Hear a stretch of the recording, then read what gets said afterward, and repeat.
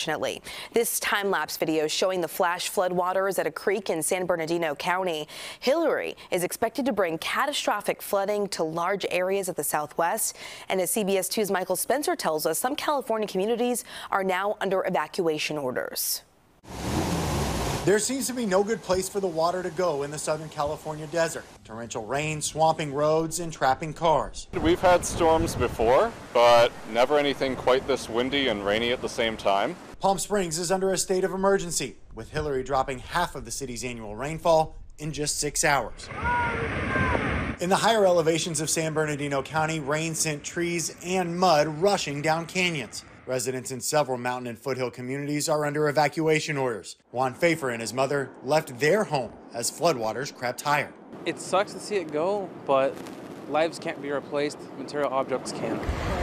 Near the coast, swollen rivers in Los Angeles are running full and fast. In Santa Clarita, the side of a road collapsed. And near San Diego, giant boulders crashed onto an interstate. Adding insult to injury, a 5.1 magnitude earthquake hit Southern California Sunday afternoon. Hilary is expected to keep pounding Southern California throughout the day, prompting Los Angeles and San Diego school districts to cancel classes. Stay safe, stay informed, and stay home. Nevada's governor issued a state of emergency, calling up the National Guard.